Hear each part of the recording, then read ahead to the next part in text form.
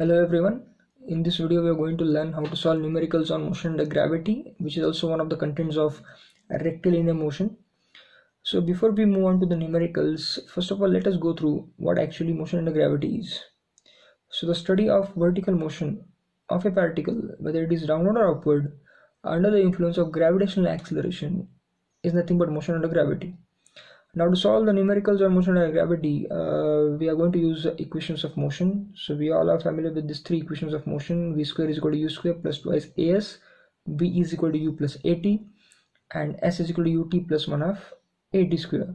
But while using these particular equations for motion under gravity, we are going to replace a by g, that is gravitational acceleration. And with that we also have to consider whether the journey is upward or downward. So if the journey of a particle is upward, then we have to take g as negative, and the altered versions of the equations of motions that we have to use will be likewise: v square is equal to u square minus 2gs, v is equal to u minus gt, and s is equal to ut minus 1 half gt square, where v will be final velocity, u is initial velocity, s is the distance between initial and final point, t is the time required to travel from initial to final point. And likewise, when we are going for the downward journey, we have to take g as positive, and subsequently we'll be having these three equations of motion where g is positive.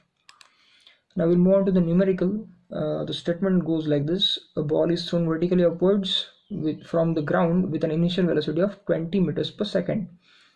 Determine first maximum height reached by the ball, second time taken to reach the maximum height, and third one total time of flight.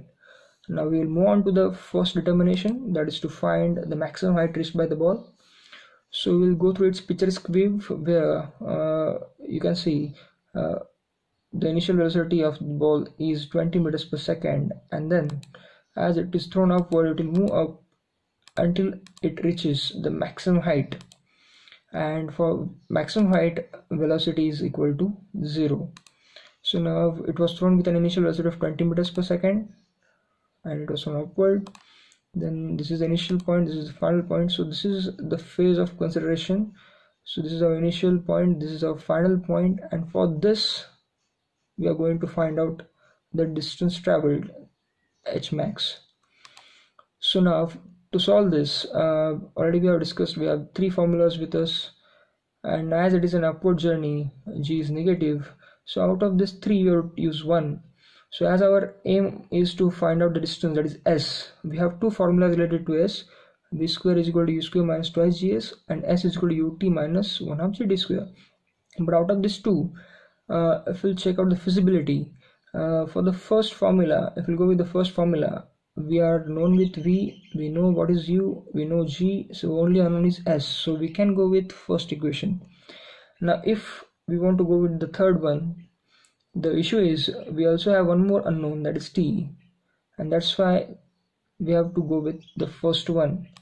And rightly we have selected the first one here, and then just put down the values. We know final velocity is 0, initial velocity is 20, then the only unknown here is h max, and then solving it will be getting our h max, which is coming around 20.39 meters.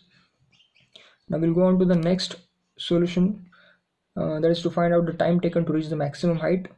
So by using the other equation of motion, v is equal to u minus gt, in this equation we know v, we know u, the only unknown is t, and as we are finding out for the maximum height where final velocity is equal to 0, solving this will be getting our time for maximum height, and which also we can call it as ascent time, and it is equal to 2.04 seconds.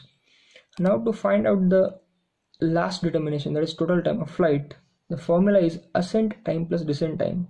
And now as in this case the point of projection and point of landing are at same height, then ascent time is equal to descent time, and that's why the total time of flight will be the twice of the ascent time, which is coming equal to around 4.08 seconds.